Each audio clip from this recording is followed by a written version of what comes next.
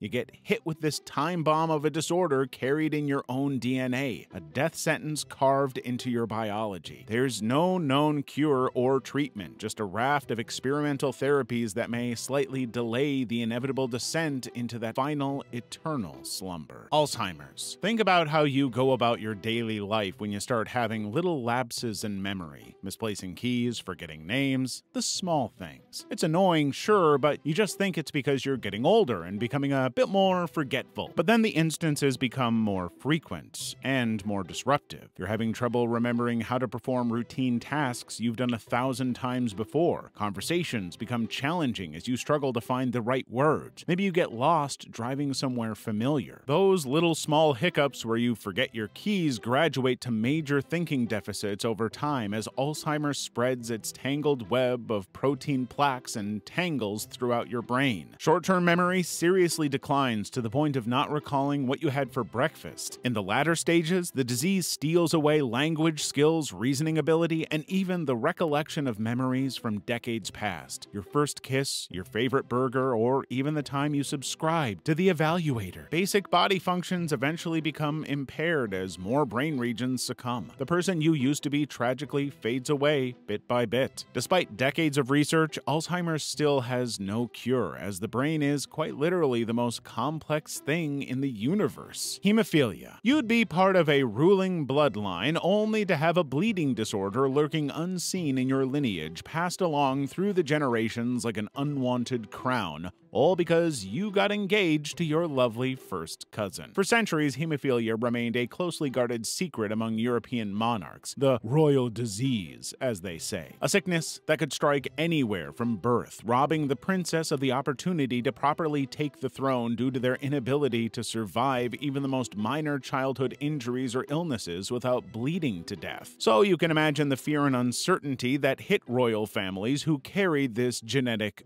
curse, having to shelter heirs to the point of overprotection, terrified that a simple fall, cut, or nosebleed could kill them from blood loss. The constant, inescapable fear of death by bleeding looming over every single moment, as before modern medicine, it meant that any accident be as good as dead. They weren't a royal fashion statement, but rather a safety measure because the royal medics knew a single nick and we'd have a royal fountain of blood. Guillain-Barré syndrome. Guillain-Barré syndrome is one of those conditions that can really throw your body through the ringer. In a rare occurrence affecting around 2 out of every 100,000 people, the immune system, which is designed to protect the body against infection and diseases, begins attacking the body's own nerves. It's like having your trusted bodyguard go rogue and suplex you out of the blue. With GBS, this friendly fire from the immune system causes the nerves to become inflamed and and it can progress rapidly. One day you might be feeling perfectly fine, and the next you're experiencing weakness in your legs that quickly spreads to your arms and other muscles. Your body is essentially shutting down its communication lines one nerve at a time. As the condition progresses, the weakness can become so severe that even simple tasks like walking or holding a glass become monumental challenges. You'll have to rely on others for the most basic of needs because your muscles have essentially gone on strike. In some cases, GBS can even affect the nerves that control your breathing muscles, which can be terrifying as your body's life support system is being held hostage by your own immune system. And if not treated, even with a ventilator, the lungs will continue to collapse. Fibrodysplasia ossificans progressiva. At its worst, you are basically given a death sentence to be trapped in your own body because of a few faulty genes. In this disease, you can think of your muscles, tendons, and ligaments slowly being encased in an extra skeleton made of bone as you slowly get imprisoned inside your own hardening body as it progressively turns you to stone from the inside out. And the way it gets triggered is particularly cruel. Even the most minor injury or trauma can set off that extreme bone growth. Think of the sufferers of this disease a bit like that old Brendan Fraser mummy movie, slowly but surely getting that sinking feeling that their bodies are betraying them by turning to solid bone. Except instead of ancient curses, it's just some misbehaving genes sentencing them to a future as their own organic statues. Your body confuses a cut or bruise for a broken bone and desperately tries to heal it by creating more bone matrix, but in all the wrong places. So you're essentially living in constant risk that the next harmless bump or fall could rapidly immobilize whatever joint was impacted. However, know what else is the worst disease anyone could have? A case of no discorditis. The good news for you, the cure is pretty simple. Join our Discord to get the cure. Ehlers-Danlos syndromes. Now, you can imagine having a body that's quite literally more flexible and stretchy than it should be. It's like being made of clay instead of building materials. You'd now have skin with the elasticity and recoil of a well-worn rubber band. It's like the universe looked at you and said, you know what would be hilarious? Making this person's entire skin out of the same material as an old rubber band. So they can pinch and pull and contort their flesh into avant-garde sculptures of the human form with ease. This disease is a genetic disorder that occurs usually. The real joy is having your body's crucial connective infrastructure essentially built out of the same materials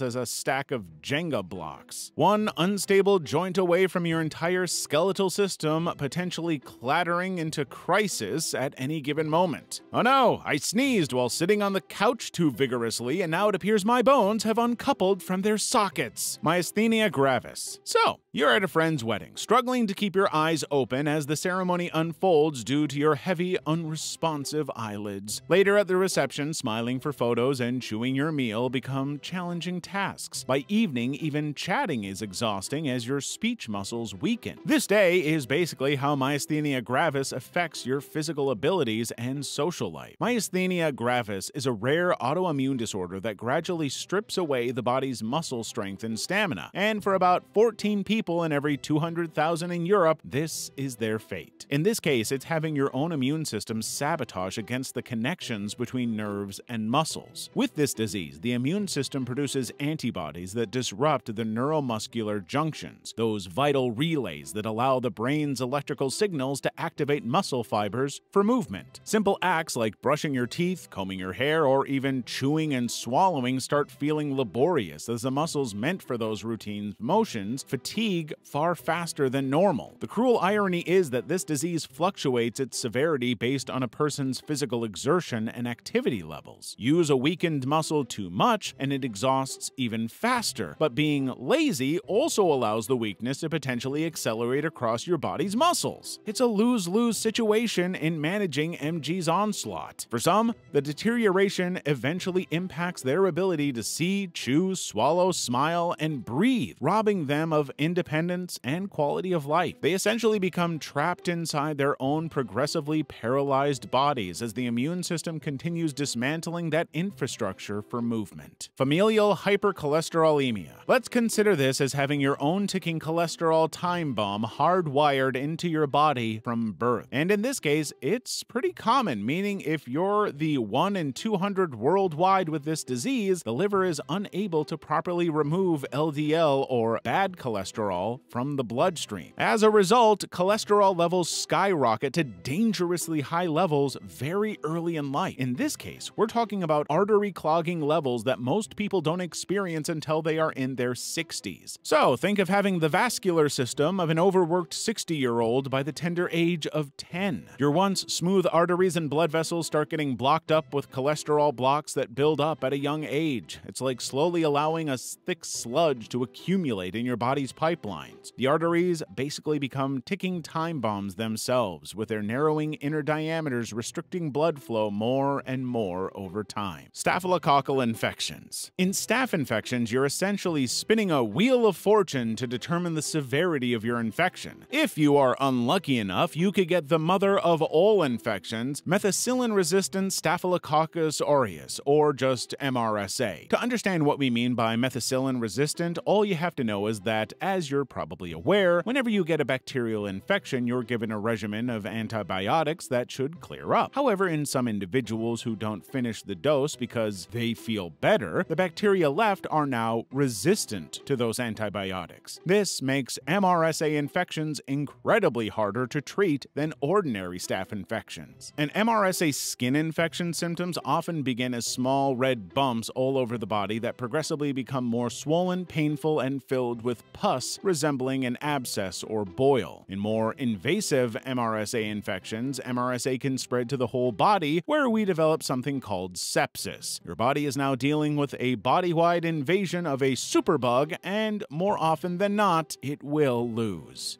Vampire fish.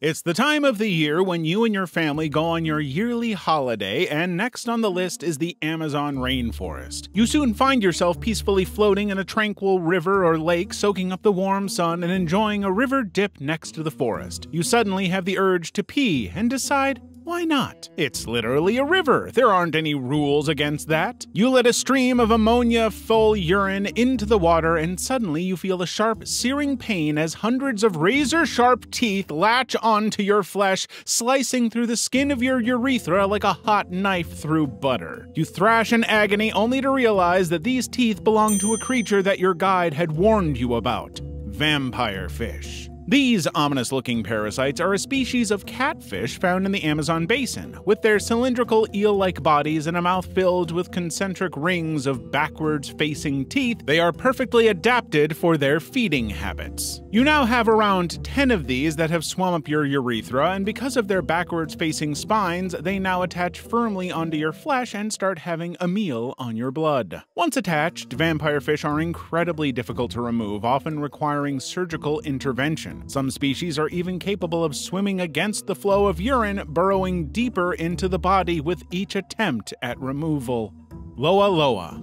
Whenever you close your eyes, once in a while you have these eye floaters, which are usually normal bacteria floating inside the back of your eye. But one day, suddenly, you feel an intense itching and burning sensation in your eye. As you rub it, your vision starts to blur, and to your horror, you catch a glimpse of something wriggling beneath your eyelid. It's a long, slender worm slowly emerging from your eye socket, breaching the surface in a snake-like manner. It may seem like a nightmare to you, but it is a terrifying reality for many in West and Central Africa. Loa loa is transmitted through the bites of deer flies, and once the larvae make their way into the human host, they can migrate throughout the body, taking up residence in various tissues and even crossing into the brain. But the worm's love for the eye truly sets it apart. These parasites seem to love the eye's tissues, where they can be seen visibly moving beneath the surface, causing intense discomfort and even temporary vision loss. Now, imagine trying to go to sleep with a literal worm or worms just sliding in your eye, where you could not have just one, but even 5 or more worms just wriggling in your eyeball or under the skin around your eye, just itching to get out. Worse, attempting to remove the worm can lead to further damage or blindness if not done properly. In some cases, the worm may even break apart during removal, leaving fragments behind to continue wreaking havoc on the delicate eye tissues. Australian paralysis tick. Just like everything out of Australia that evolved to either kill you or make you have a really bad day, whenever the Australian paralysis tick bites you when you're out camping in the outback, you feel a slight tickle on your skin, barely noticeable at first. But soon that tickle turns into a burning, searing pain as the paralysis tick sinks its mouth parts into your flesh, releasing a potent cocktail of neurotoxins that rapidly course through your veins. Within hours, the first signs of paralysis begin to set in. Your limbs grow heavy, your muscles weaken, and panic starts to set in as you realize that your body is slowly shutting down. As the paralysis spreads, even breathing becomes a massive struggle, with each shallow gasp feeling like attempting to inhale through a straw. The toxins from the blood-sucking parasite are now crashing your nervous system to a point where even if your body is screaming at your lungs to inhale, the muscles at the lungs just don't have the strength to do it. And all the while, the tick remains firmly attached, feeding itself on your blood, not caring whether you live or die, as soon enough, it will have a huge juice bag to feed itself. Gongylonema pulchrum. If, in the unfortunate event, your food gets contaminated with the eggs of this parasite, as the contaminated liquid hits your lips, the larva seizes its opportunity, squirming its way into your mouth and burrowing into the soft tissues of your throat or esophagus. Over the next few weeks, you start to experience a persistent nagging sensation in your throat, an itch that just can't be scratched. As the days go by, the discomfort intensifies, evolving into a searing and agonizing pain with what feels like shards of glass tearing at the delicate lining of your esophagus with every swallow. One day, as you struggle to force down even the smallest sip of water, you feel something wriggling in the back of your throat, a living, writhing mass fighting its way up from your esophagus. In a fit of panic, you start coughing violently and in the process expel a few worms, squirming worms onto the surface of your hand. If left alone, it could lead to the blockage of your esophagus by hundreds of these small worms as they continue to multiply within your body. Leishmania parasite. Whenever you visit tropical areas, it's pretty obvious that the climate makes them an amazing breeding ground for all types of insects. Now let's say you were to go on a well-deserved vacation on the sandy beaches of a remote tropical country. Flies aren't uncommon in most beaches, but this particular one would be hard to miss.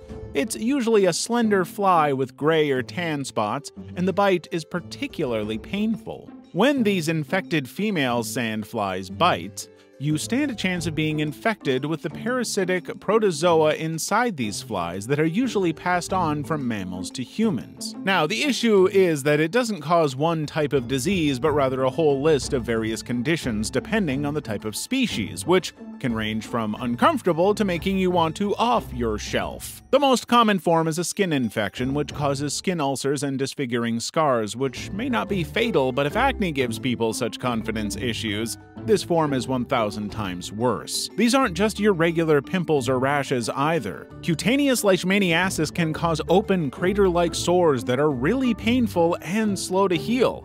Depending on where that sandfly took a bite, it can show up on exposed areas like the face, arms, or legs. Now, the sores start off just looking like a bump or discolored skin patch, but if left untreated, they can really start oozing and crusting over. And we're talking about disfiguring scars that can stick around even after the infection clears up. Human botfly. Over time, the human botfly has developed a rather disgusting way of ensuring that its young survive, and this is usually done by laying eggs on large mammals, like humans. When the eggs are planted on your skin and under it, the larva develops within a pulsating, pus-filled cavity for around 6 to 8 weeks, breathing through a small opening at the surface. As the weeks progress, one tiny bump begins to swell and pulsate, taking on a disgusting, almost alien appearance as the larva matures. And then, one day, a small opening appears atop the swollen mass, and from it emerges a fleshy worm that expels a horrible-smelling, viscous fluid that oozes from your flesh.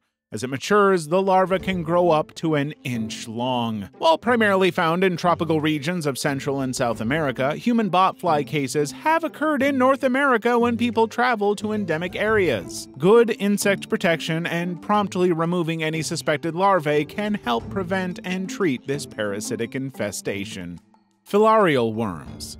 Now, filarial worms have among the worst side effects known, as they can make your body parts grow to extreme sizes, making you a real-life elephant man, hence the name elephantiasis. Filarial worms, such as them, are transmitted through the bites of infected mosquitoes, with their microscopic larvae entering the human bloodstream. From there, they migrate to the lymphatic system, where they can take up residence and slowly mature into their adult forms. As the months pass, the worms continue to grow, their elongated bodies coiling and twisting within your lymphatic vessels. They cause excruciating pain and disfiguring swelling as they obstruct the flow of lymph fluid. With time, your limbs and extremities become grotesquely distorted and enlarged under the relentless onslaught of these parasitic invaders. But the torment doesn't end there. In some cases, these worms can migrate to even more sensitive areas of the body, such as the male genitalia, where they can cause a condition known as filarial hydrocele, a horrible affliction that results in the swelling and disfigurement of the scrotum, turning what should be a private and intimate area into a twisted, misshapen mass of flesh. And perhaps the worst part being that once these body parts have swollen to these sizes, there really isn't much one can do to reduce it.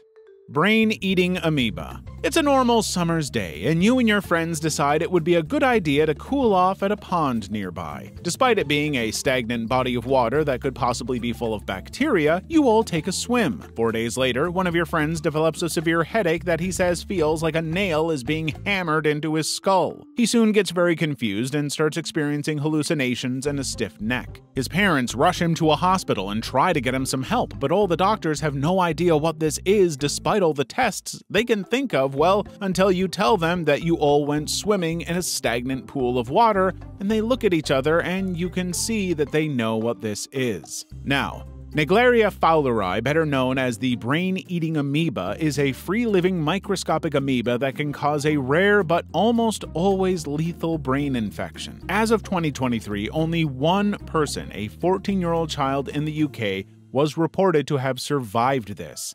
Even then, she was left with extreme brain issues as the amoeba had eaten up parts of her brain. The amoeba typically lives in warm bodies of water such as lakes, rivers, and hot springs. When someone goes swimming or diving in these waters, the amoeba can enter through the nose and travel up to the brain, where it causes a severe inflammatory response that destroys brain tissue. The current mortality rate is over 97%, and even with treatment, the survival rate is still pretty low, around 3 to 5%. Guinea worm parasite. The infection usually starts when a person drinks stagnant water contaminated with guinea worm larvae. These tiny cysts then migrate through the body, maturing into adult worms over a year. The female worm, now over a meter long, forms an agonizingly painful blister on the host's skin, usually on the lower limbs. When this blister bursts and comes into contact with water, the worm begins to painfully and slowly emerge, expelling thousands of larvae into the water source to continue the cycle. Now, the level of agony experienced during this process is extremely excruciating, often incapacitating the sufferer for weeks or even months at a time. As you can imagine, the pain of thousands of larvae forcing their way out. But perhaps the most remarkable aspect of the guinea worm is our progress in battling it. Through a global eradication effort mostly done by the Carter Center and partners, from an estimated 3.5 million cases across 21 countries in the 1980s, the guinea worm has been reduced to just a handful of cases recently, with only 13 reported in 2022. We are on the verge of making it only the second disease in human history to be eradicated after smallpox. Taenia solium, pork tapeworm. This parasite is usually the biggest threat for those who have the habit of eating undercooked pork, as not cooking pork enough leaves the eggs untouched. Once inside the human digestive system, these larvae can develop into adult tapeworms, attaching themselves to the intestinal wall and growing up to several meters long. If a human ingests eggs shed by the adult tapeworm through fecal-oral transmission, the larvae can migrate and form cysts in various tissues throughout the body, including the brain, muscles, and eyes. This condition is known as cysticercosis, where you have thousands of little eggs everywhere in your body. As you can imagine, if this occurs in the brain, it's pretty damning, as the cysts will replace where brain tissue is supposed to be, making it riddled with holes in severe cases like Swiss cheese. And unfortunately, even if you manage to get rid of them, the holes that developed won't grow back. Symptoms can range from seizures and headaches to cognitive impairment and even death, depending on the number and location of the cysts. It's a genuinely horrifying scenario where the parasite essentially turns the human body into its playground. Toxoplasmosis. This is probably a parasite you might have, and you don't even know it, as most of the time the infection barely does anything to healthy humans. The hosts are usually members of the cat family, where the parasite can undergo sexual reproduction in the intestines. Because humans have grown to love cats so much and are constantly touching them, you could have accidentally swallowed a few cysts after forgetting to wash your hands after petting a cat. If you're a healthy individual, a toxoplasma infection will usually cause mild flu-like symptoms or even remain asymptomatic. However, this simple parasite becomes very aggressive in immunocompromised individuals like people with HIV or pregnant women. Now, the symptoms do depend on which group is being affected. If it's an adult with, say, AIDS, because your body isn't able to fight off the parasite properly, it will go for the brain and begin setting up colonies, taking up more and more space, leading to confusion or an altered mental state. If a pregnant woman gets this in the first trimester, the infection doesn't harm the mother but instead goes straight for the fetus, and the child gets something called congenital toxoplasmosis, which causes the head to swell up to huge sizes and leads to mental issues. But perhaps what's really interesting about this is that even when it doesn't cause symptoms, it causes people to develop an increase in risk-taking behavior, like buying fast motorcycles and compulsiveness.